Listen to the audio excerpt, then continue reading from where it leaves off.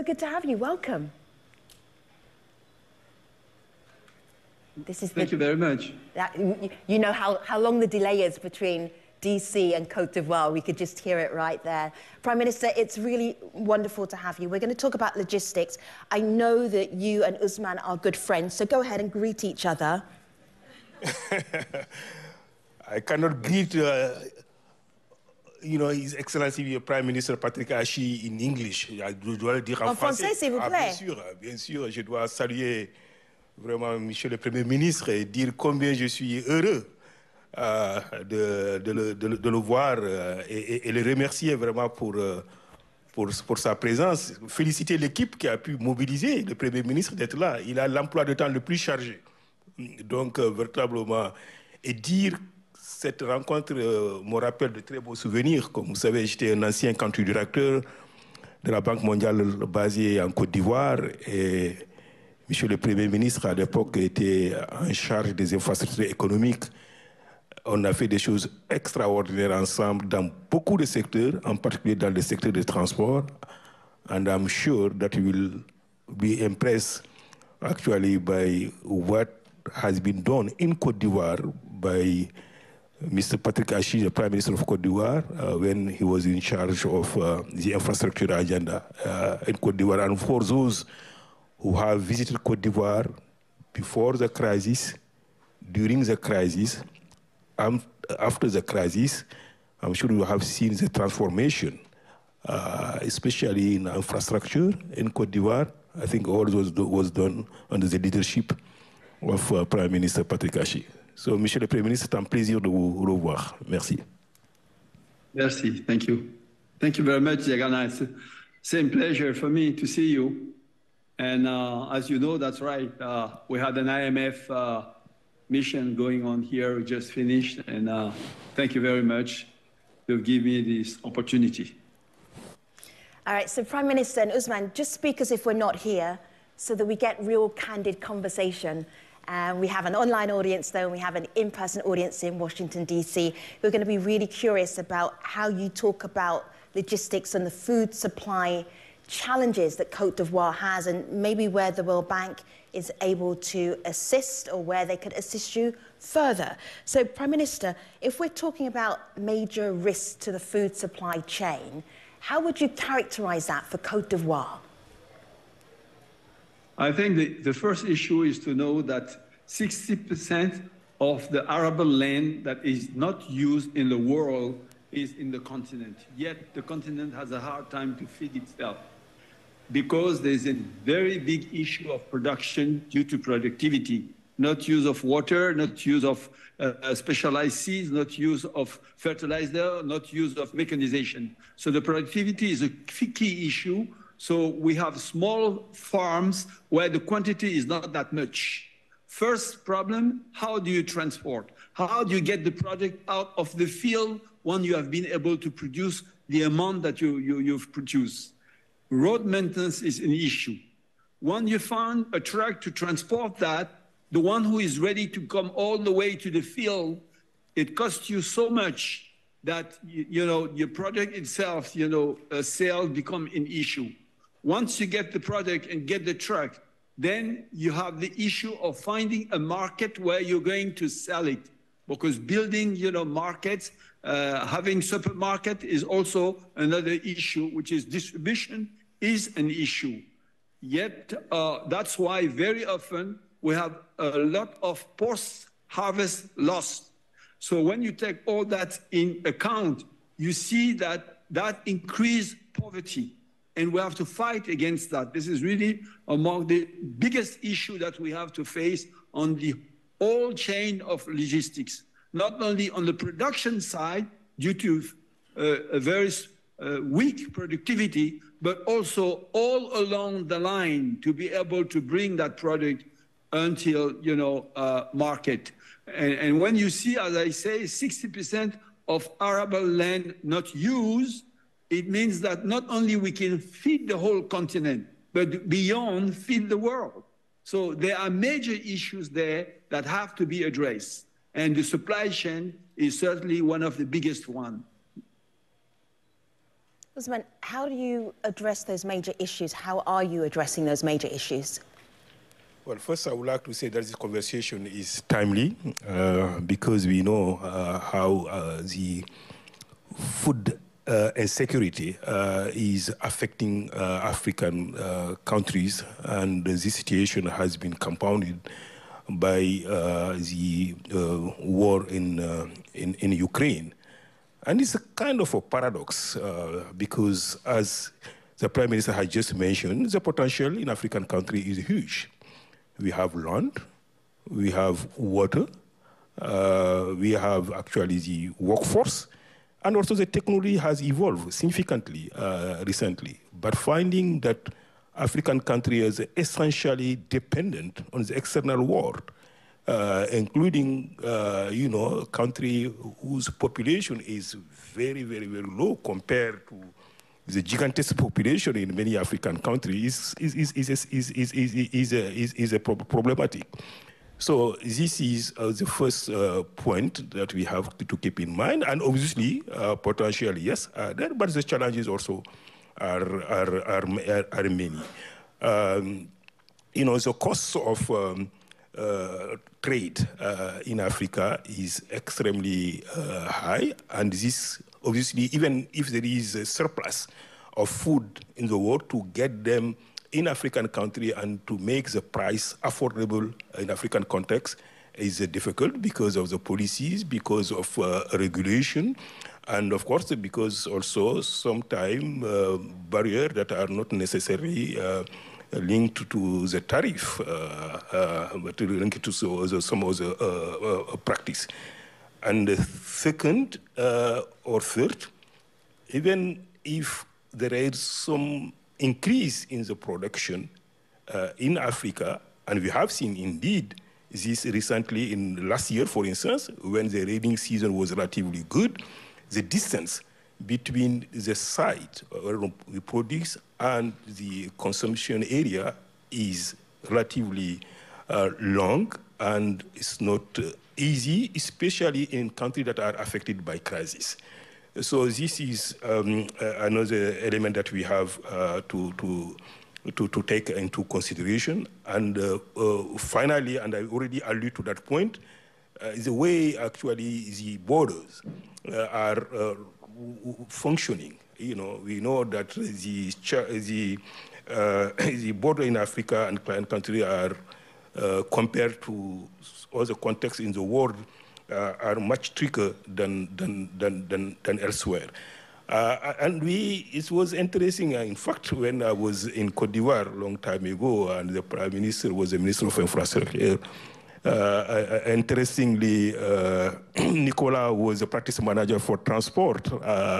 Today is a global director for transport in the World Bank. And Ibu Diouf, who is a practice manager for transport in my region, was a TTL. We had worked together on a regional project between Burkina Faso and Côte d'Ivoire and see how we can address some of those elements related to policies, to regulation, to non-tariff barrier as a way really to help connect countries that or area where you have more production and area where the demand of is high. So this is just to say, from bank perspective, it's certainly very important that we approach this issue from the angle in increasing resources to support some investment operation in the area of agriculture, but not to limit only to those.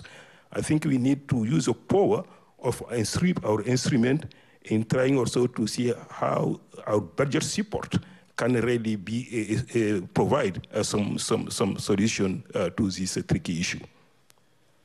So, Usman, are we still talking about what you could be doing or what you are doing?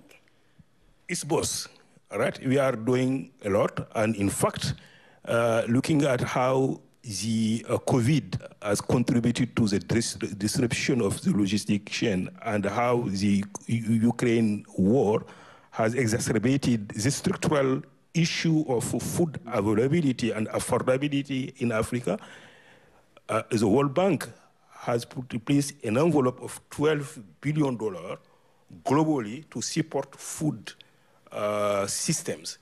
and 50% of this envelope went to the bank, to Africa. And we have using this through some specific program, national and regional. Second, we have evolved, in fact, our instrument, even in the transport sector, because the role of the corridor and the logistic in this agenda is fundamental.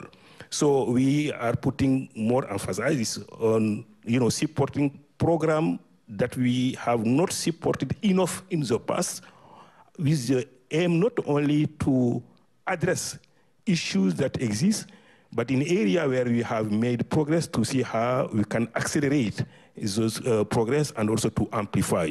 Because I think on the medium to longer term, I'm convinced that Africa can be absolutely independent regarding the food availability, and the bank has a very, very important role to play in that. And since we have some good examples, and probably we'll have the possibility to highlight some of those examples, it will be also important to not constantly try to reinvent the wheel. I think we need to find a way to expand those good examples that exist in Africa, but also to make sure that African countries can learn from some successful experience that we have elsewhere. I think this is extremely important for an institution like the World Bank, which is also known as being an institution that help countries to have some mutual opportunity to learn from each other, for us also to generate knowledge and to make sure that the knowledge that has lead some productive results somewhere else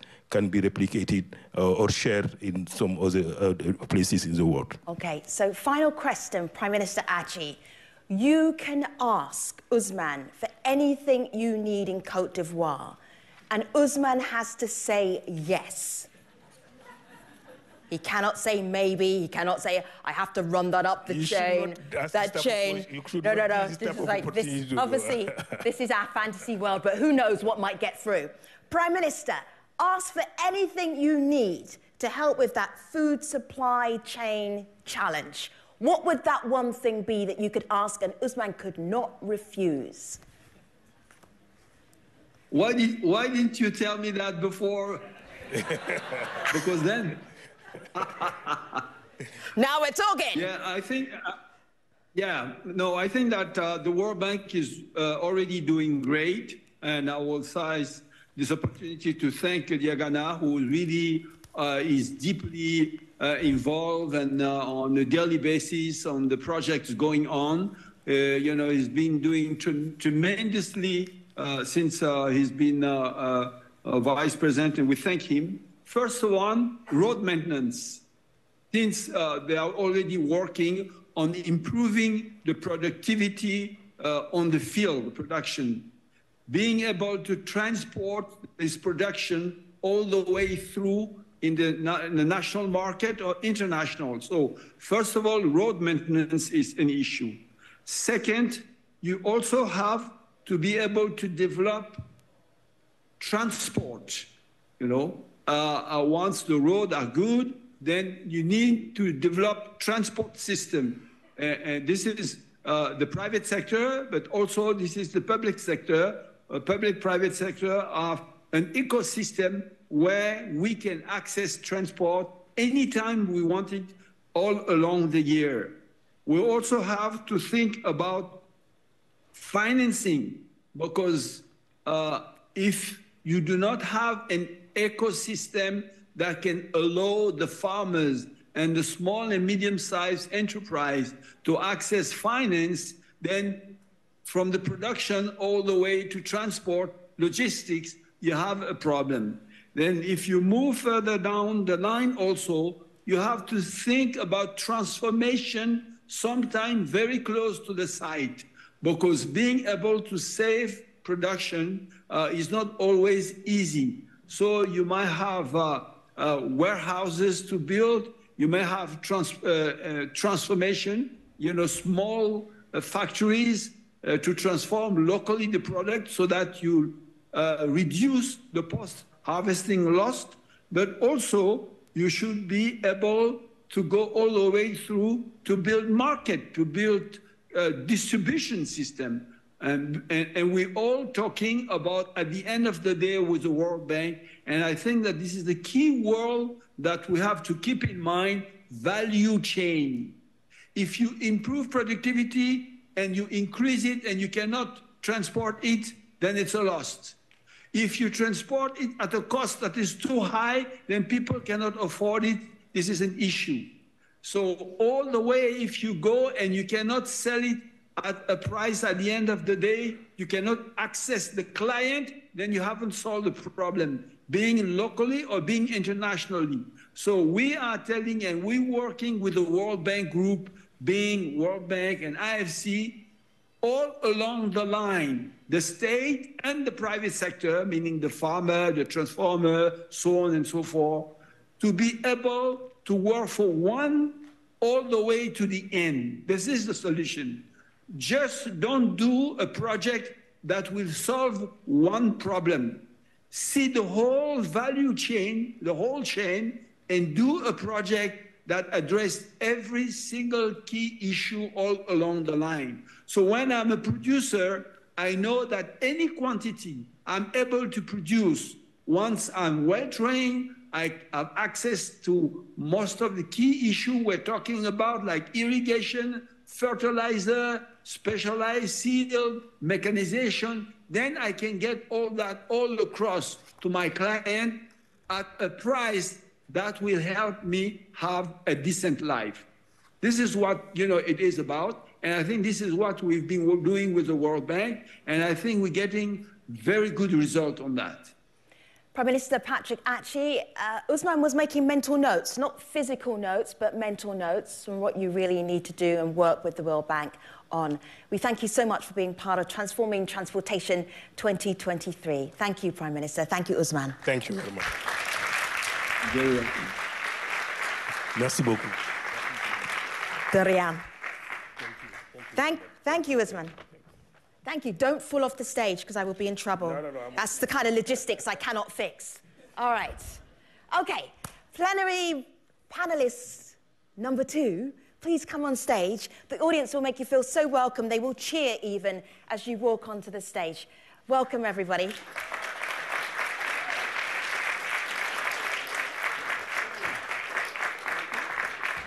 You go this way. Don't fall off. Be very careful. Do you see your name tags? There we go. Fantastic. And I'm not going to have anyone sit right at the end so that we don't have a gap here. So, yeah, no. Oh, where are we? All right, here we go. Fantastic. Welcome, everybody. We are trying to, in this plenary, untangle the global supply chain. So, is it possible to have green and resilient logistics? Is what we're talking about. I want to say hello to our panelists. Nice to see you. Really welcome to have you. Okay, starting at the end. Christophe, hello. What does it say on your business card, Christophe? It's on. I wouldn't trick you. Okay, great. Yes, go ahead. So, I'm the CEO of the Smart Freight Center. The Smart Freight Center has a unique spot in the world. It's a global platform that is focused on decarbonization of freight. And we have developed, like 10 years ago, the so-called Global Logistics Emissions Council standard, which has just been converted into the ISO standard. So we deliver the tools across all modes, end-to-end, so in sea, air and land, to measure emissions, and then have brought together the ecosystem of global shippers, LSPs and carriers to reduce emissions. Christophe, well, so good to have you on this plenary. Don't turn the microphone off, just leave it on while it's on the stage. Thank you. Catherine Palmer, welcome to plenary number 2. Tell our audience who you are, what you do. Hello, and thanks for the invitation to join this plenary today. So my name is Catherine Palmer. I am the maritime lead at the Climate Champions team that supports the UN high-level climate champions for COP27 and COP28. So what it is that we do as the Climate Champions team is we bring the voice of non-state actors to the parties that are working to achieve the Paris Agreement. So we're really here to be able to look at the system transformation that is needed for the maritime system, work with raising ambition, accelerating action, practical action being taken on the ground locally and regionally, as well as action that is being taken globally, and bring that progressive action to the parties to be able to show that, you know, more stringent policy and ambition can be raised in policy, so we can have this ambition loop between non-state actors and policymakers, and that's what it is that we do. Good to have you. Mark Levinson, welcome to plenary number 2. Thank you. I'm an historian and an economist. I live here in Washington, D.C., and I write about things like logistics and container shipping and globalization. And certainly the concern about sustainability has had a considerable impact on these areas, and I'm delighted to be invited here to participate in this panel. Good to have you, Mark. Tell us about your best-selling book, The Box. I love the title of it. It's short, isn't it? Yeah. No, there's more, though. There's like a sub-part of that title, which I think would be good. Yes, how the shipping container made the world smaller and the world economy bigger. And I've argued that the development of container shipping led to a substantial decline in transportation costs and much greater reliability, and this basically made possible the sort of globalization that we know today. Thanks, Mark. Young-tae Kim, it's always nice to chat to you. Please tell our audience who you are for the few who do not know what you do. I'm the Secretary General of the International Transport Forum. I've been at this position since 2017. And ITF is an intergovernmental body with 64 member countries, and we act like a platform, global platform, and also publishing between 30 and 60 reports every year. So on an institutional level, I'm very happy to announce that ITF has a really good and excellent cooperation relationship with World Bank. Catherine, I couldn't but my ears pricked up when you said COP27 and COP28, because the climate crisis, climate emergency is something that is really, we're focusing on. Every area has to focus on it, really. There's something that you said that I know is really important that you wanted to get over, and that was about emissions, cutting carbon emissions, and what we haven't talked about yet in this conference that you feel is incredibly important. Get us started. So I think what we're talking about here today is decarbonising the transport system. And one of those modes of transport is maritime, ocean freight, and shipping. And I think that we have to recognise that we can't decarbonise transport if we don't include shipping, and we can't keep within the 1.5 temperature goals if we don't include decarbonising transport, and specifically decarbonising shipping. So I think that's one of the main messages I would like to get across, is that we do need to include shipping as a mode of transport in these discussions. And also the fact that by decarbonising the maritime system, you know, there are lots of co-benefits to that as well. You know, so we've heard just earlier on about the challenges around global supply chains, and so if we want to have resilient supply chains going forward, then you know, a decarbonised maritime system is one that is climate smart, resilient, and equitable. And so there are many co-benefits around resilience and equity that decarbonising shipping brings to the countries. Mm. So in the earlier conversation, we were talking about cars and what car emissions are doing in terms of contributing to not having a sustainable method of transport. But what about shipping? What is shipping doing where you say, oh, we could decarbonise that? Because I think I would suggest, apart from our experts up here, that a lot of people aren't thinking about freight. I think COVID helped us to think about freight. And I think what's currently happening between Ukraine and Russia right now is helping us think about freight, because we had a bit of a shock about what happens to our food supply. But other than that, I'm not sure enough of us really think about freight. I think there's a really valid point, and I guess, you know, how our goods get to our doorstep was maybe not something that was at the forefront of everyone's mind, and COVID certainly brought that, that, you know, shipping became much more visible. And also the fact that, you know, so 90% of global trade is by ships. You know, shipping is the backbone of supply chains. It supports over 2 million seafarers at work. And so when you think about not only the restrictions of getting goods and keeping supply chains moving, but also the challenges that the workers experienced, you know, when countries shut their borders. So, but I think, what is shipping actually doing? Well, when we look at the momentum and movement behind the recognition to decarbonise shipping, that has grown significantly and over the last few years. So I think that end goal, there's much more convergence around that end goal. There's also of zero by 2050 at least, and there's also a lot of convergence around near-term goals that by 2030 we need to have at least 5% of zero-emission fuels and the international shipping's fuel demand. And that convergence is therefore enabling kind of first mover projects to come together. And these first mover projects are consortiums across the full value chain, which is what the Prime Minister was talking about, is we need this to work from a full value chain perspective. So it's about the energy supplier, it's about the customer of the end goods that are being shipped. It's bringing in, it's the ship owner who is doing the transport. It's hearing the voices of the workforce within this dialogue, and it's putting together these first mover consortiums, which we call green shipping corridors.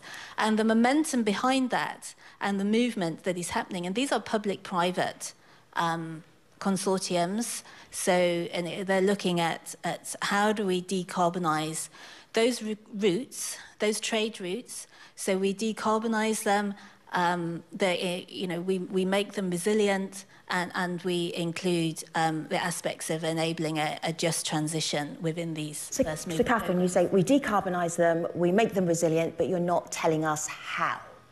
So, like it's magic. It's like, you are now decarbonised. You're right. You are now resilient. So how does that happen? So a lot of that how is very much what are the zero emission fuels that are going to be used on board the ships. So we've got to look at it from a technical feasibility, economic viability, safety, reliability.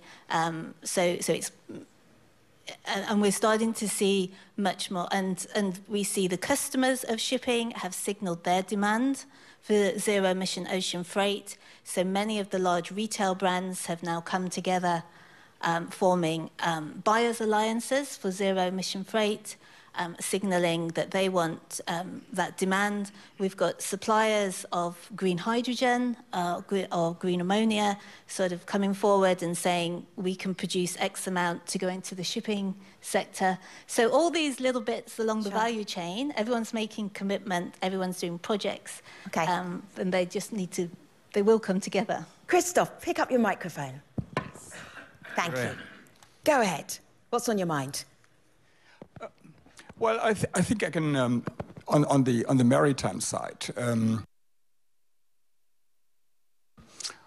Indeed, and this is also true for road freight and air freight. A few years ago, we said these are the hard-to-abate sectors. Yeah, so these are. I mean, you can first do power, and then you can do maybe passenger cars. But when it comes to us here, we are the hard-to-abate, we come last. Yeah, but this conversation has changed significantly, and in all these sectors, there is now ecosystem-based coalitions, end-to-end, etc., that are working on fuel choices, that are working on standards, that are working on getting finance into that, because they all have this scaling finance challenge, etc. So this is great. And as a smart freight center, so we are in a way one of the glues of the whole thing. Yeah, so because I think we talked about data. Yeah, so at the end of the day, you need to measure what you want to achieve. Yeah, and for example, we do data sharing platforms actually between shippers and carriers. Yeah, so shippers that own the cargo and carriers that actually move the cargo. Yeah, and the thing is that is not trivial. Yeah, so because you need standards on how to exchange those data, so we have these ISO standard, GLAC standard, etc. And you need the trust to do it. Yeah, because if there's no trust, there's no exchange of data, and you have to make it productive. And I think this is also, there's a lot more technology. So in principle, data are there and everywhere. But now the key is you have to enable shippers to make the right environmental choices. Yeah, for their carriers and drive basically what Catherine was talking about. Enable shippers to make the right environmental choices. Is that a carrot or a stick? Well, first of all, it's kind of both. It's a commitment. I mean, many of the shippers are committed to science-based targets, and they have built roadmaps in order to achieve those. Yeah, and there's and they report those emissions actually on global platforms. In order to show the right acceleration, the right pace for that, I mean, you also need to do sticks, and this is where kind of the policy angle comes in. I think without a policy angle, there's no level playing field, yeah? And you need level playing fields, because otherwise you say, okay, me as a first mover, I may be disadvantaged because I have higher costs. Who is going to pay for that? And there's a green premium involved, and you need to find ways to allocate the green premium in an efficient way across the value chain. Secretary General, you have made about 8 notes. Read out the last 3. I think passing through this difficult period, we can agree that now we have a different perception on many things. Perhaps we thought this was so natural and so normal, so comfortable, but now we cannot say that you have to use transport public more than before, because we know that during the pandemic there was a virus issue, and also even some countries encouraged people to use private car more than public transport to avoid dissemination of the virus. And also about the holistic approaches. During the peaceful period, we didn't really pay attention to resilience systems.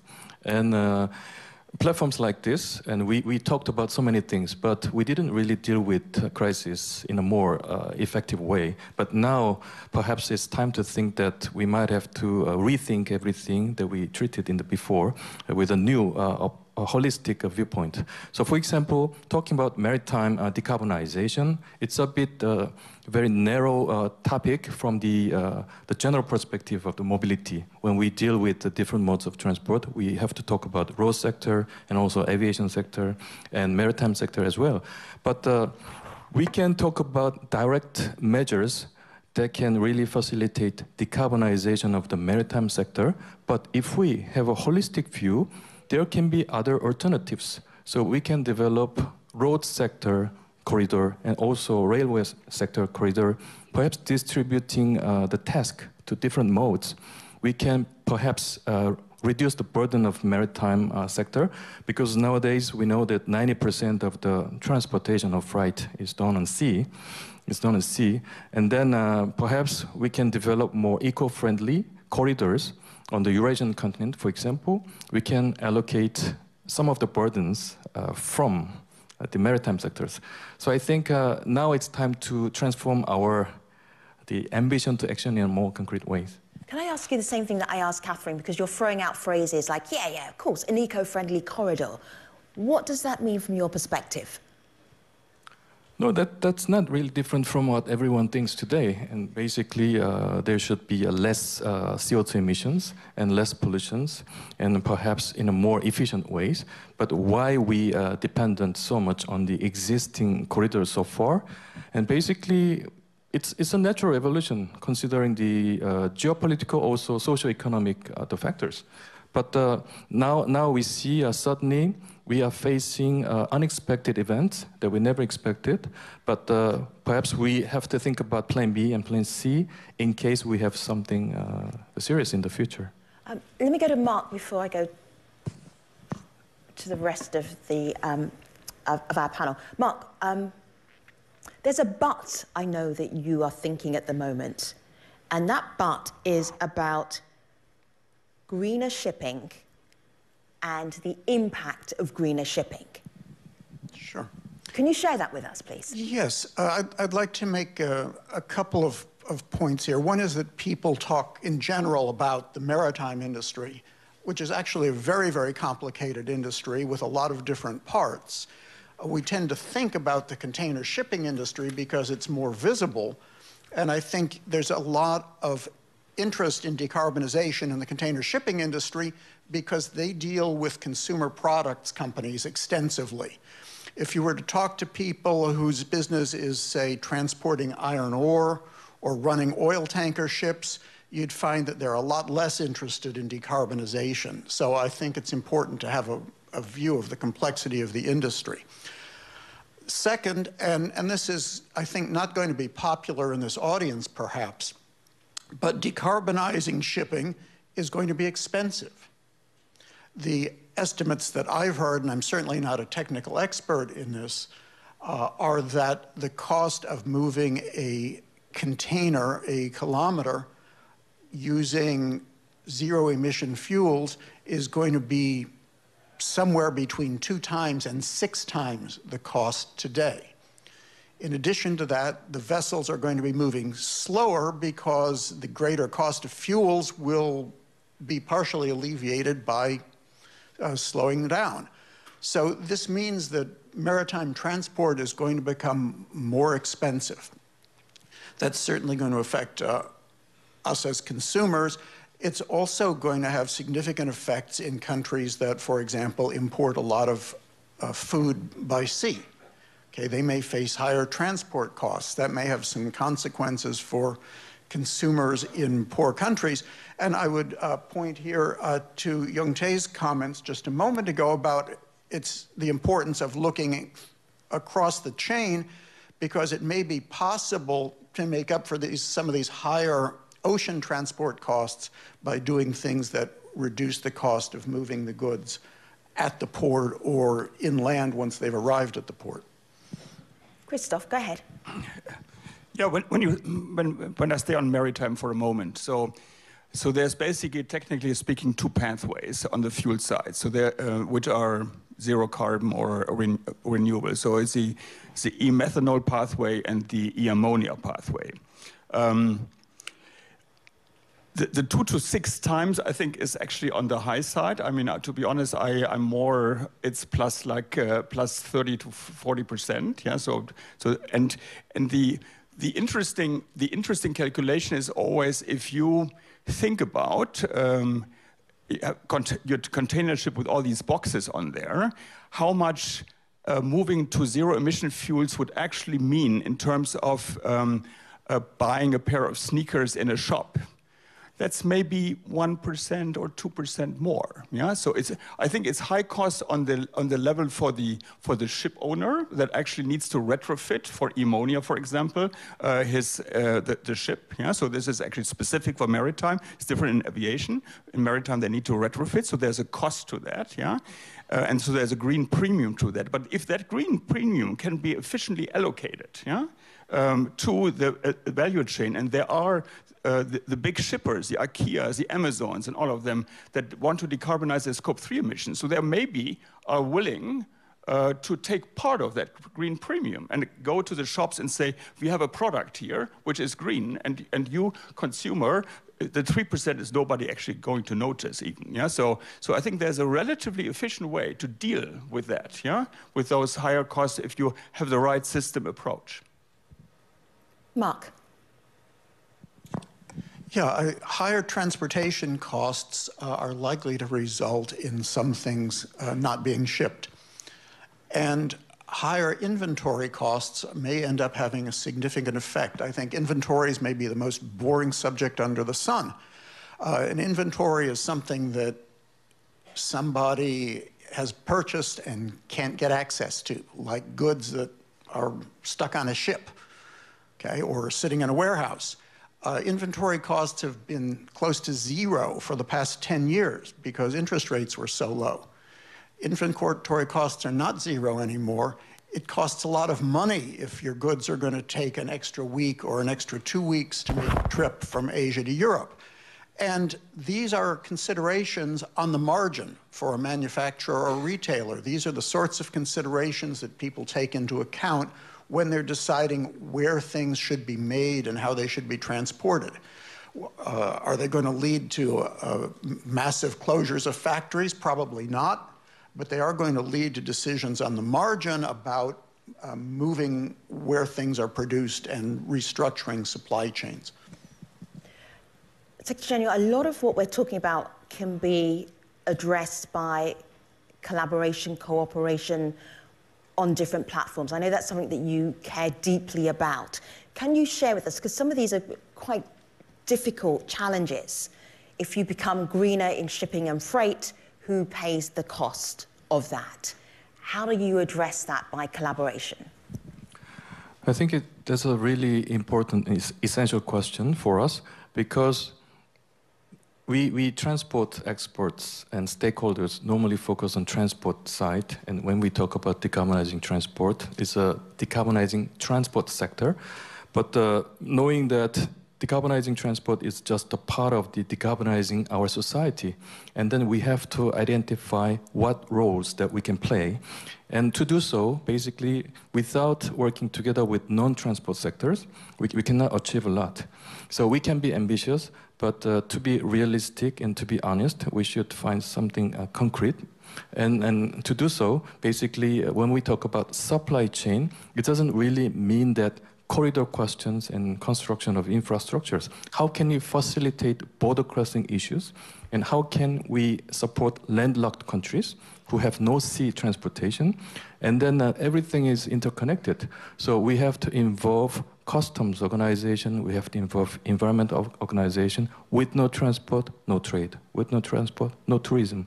So basically, we should be open-minded to bring them on board. Are these some of the questions the ITF is addressing right now? Can you give us an example?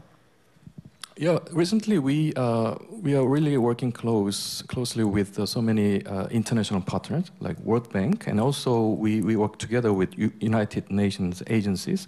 And for example, when I visited Geneva a few weeks ago to participate in the UNEC meeting, Inland Transport Committee, mainly it's focusing on road sectors, but at the time, taking that opportunity, I tried to meet with the even WHO and also ILO, because labor sector is also very important on a sea side, on a road side.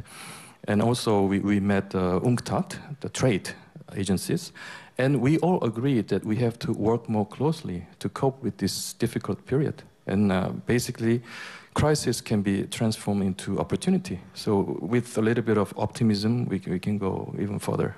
I've heard that a lot over the last few years. Don't waste the crisis, turn it into an opportunity. What opportunities have you seen being utilized? I think opportunity meaning that now we are becoming more open-minded, knowing that we have to rethink and reboot and perhaps redefine the way we worked in the past. And everything was so natural that we didn't really try to have a resilience and backup system in our daily life. And perhaps in transport sector, now we know the importance of the health issues, importance of the other issues, digital and even women. And basically, that's why all the questions in mobility sector are becoming more and more complicated. And without really having our friends group who support transport discussions, we can really make relevant solutions. Mark, go ahead, you're smiling. I'm thinking about what's the most ambitious area of logistics or freight or shipping or aviation that you're seeing is both green and resilient going into that area, because that's one of the things we're looking at, untangling our global supply chains. Is it possible to be green and resilient regarding logistics? What is the best example you can give us of this is where it's working, this is a good model? We're seeing a couple of trends going on in logistics, and I don't think they're a secret to people here. In fact, these trends were underway before the pandemic. For those who don't know, international trade as a share of the world economy peaked in 2008. So already that form of globalization was slowing. We've seen companies establish what I'd call redundant production. Okay, there's a lot of talk about bringing manufacturing back, whatever that means. That's not happening so much. What we're seeing, though, is companies that used to make something in one place and serve the whole world market are now looking to do it in 2 or 3 different places. So they've got some resilience, and in the process of that, they can have more modern facilities and close some of their older plants if needed. We're seeing, similarly, that the days when a ship line or a port would compete for all of a customer's business are gone, because that's not resilient. It used to be you'd see the guys from the ports and they'd go to talk to manufacturers and retailers and say, why don't you send all of your stuff through Folkestone or Felixstowe or Long Beach or wherever. That doesn't happen anymore either, because nobody wants to be stuck with a single port or a single ship line or a single point of failure. And so we've seen a lot of restructuring. And I think the general tendency of this is going to be to bring a lot of production, not necessarily home, but closer to consumers. And that is probably good in the long run in terms of the emissions from freight transportation. Catherine, are you seeing an area where you think, oh, I really want to share this with our audience here online and in the room, where you think that's the gold standard, that's working, that's green, that's resilient, that's shipping?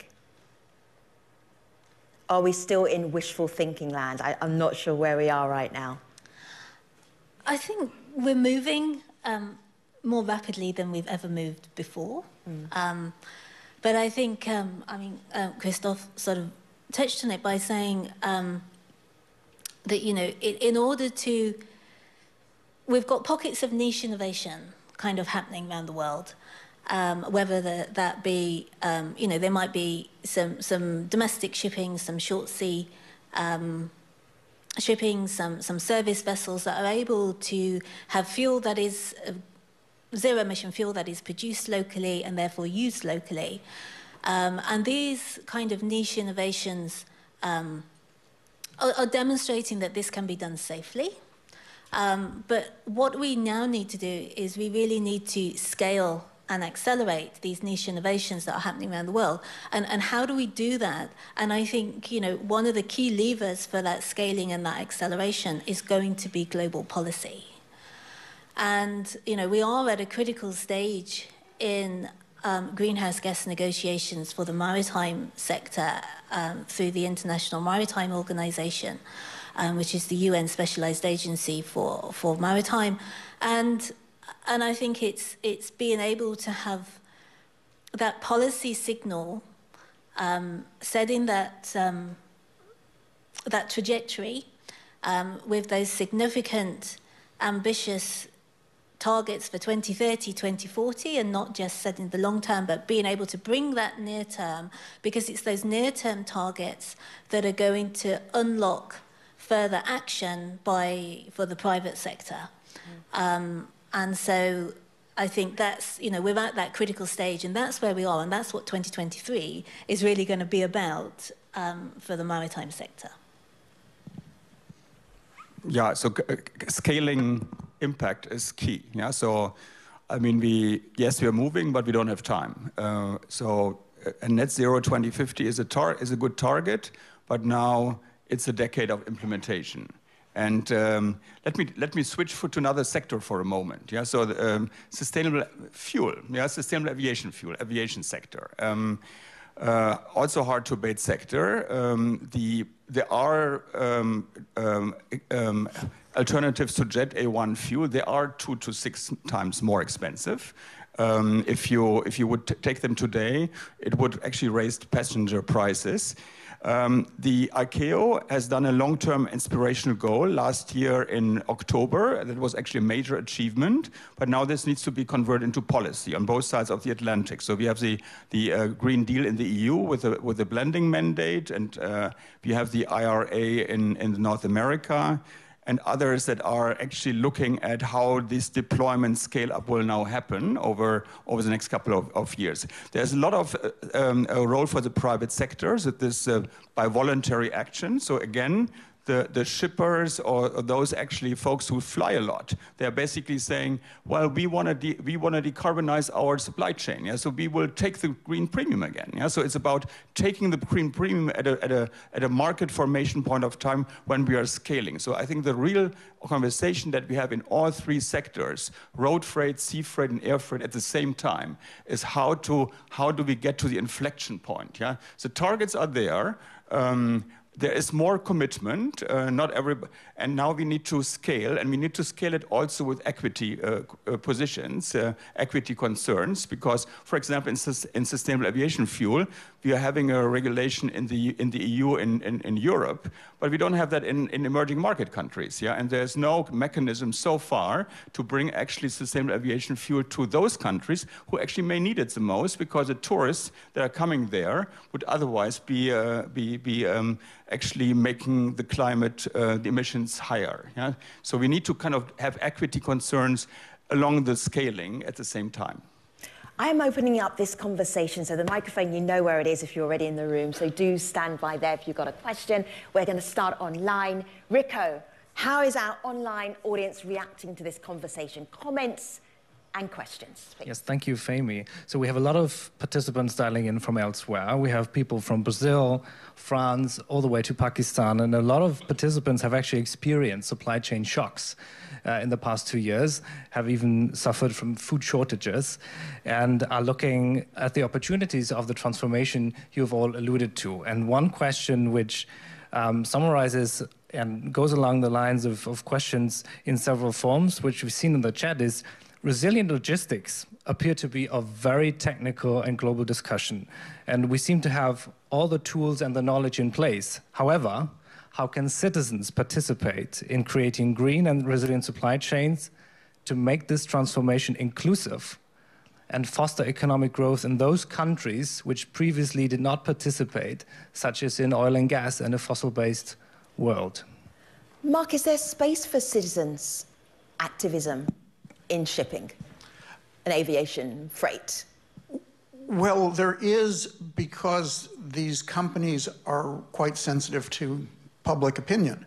Okay, and this goes to what I alluded to earlier when I mentioned that the ship lines that deal with carrying iron ore and oil are not as concerned. The ship lines that deal with consumer products companies are very concerned. Airlines deal heavily with passengers. They're very concerned about public opinion. They don't want to be the bad people. I saw a commercial on television last night here in the United States, sponsored by an airline, talking about how it was using renewable fuels and is going to be green. So I think that there's a lot of opportunity here, and consumer voice is very important in pushing companies down this path. Christoph's eyebrows, when he heard about the advert, went like this, like an extra 10 inches up off the top of his forehead. Why did you raise your eyebrows about that? Is that greenwashing by an airline? No, I think there are standards what sustainable fuels are. So there's actually a clear understanding what it is. So ICAO puts standards, Europe puts standards. It's more about MRV, about basic compliance to that. But I think the great thing is what Mark was talking about is this, for example, these sustainable aviation fuels have become a household topic. It's a dinner topic in families, yeah? So our sons basically said a few years ago, you remember flight shaming, yeah? And the airline industry got pretty scared about it, yeah? So we don't want to fly for vacation anywhere. We want to go, without flying, yeah? Because flying is bad for the climate, yeah? So it probably was a bit unfair and out of proportion, but it became a household thing and catering consumers. And now you see in every airport, yeah? Fly responsibly, fly sustainably. People go on headline TV, and this has changed. I think it's not so much in shipping yet, yeah. So it hasn't become a household yet, but in aviation, it's a big topic. I think one of the other things I would add from where citizens get involved is very much for port communities. You know, people live in cities, coastal cities. These coastal cities have big ports. People living close by, and you know, so we see a lot of citizen involvement around air quality and pollution coming from ships in the ports. So I think, you know, I think there's, you know, civil society and citizens have a role to play in this transformation, and I would just encourage, you know, that they are a key lever in the transformation that is needed. Mm-hmm. Next question, thank you. Jason, Meg. Check, check. Keep talking, the microphone will come on. Check, check. Jason Meggs for The World again, thank you so much. Quick question about the box. As we look to the incredible potential for lightweight electric vehicles to perform local trips substituting for cars, trucks, and vans, none of which carry shipping containers, there may be an increased need for standardization for smaller local parcels and to go from shipping containers to local delivery. Any innovation there? What do you think, the box, for anyone? Mark. I'm not sure it's mine. In terms of standardization of parcels, I've actually heard of this discussion, but this is a discussion that's being led in individual companies for their own business, that they're going to be able to operate everything if they use the same box inside the big box. I don't think that there's any broader movement to standardization here, and frankly, it's going to be very difficult to do that. Okay, thank you for the final question for Plenary 2. Young Tae, Mark, Catherine, and Christoph, thank you very much for sharing your expertise. We applaud you and appreciate you.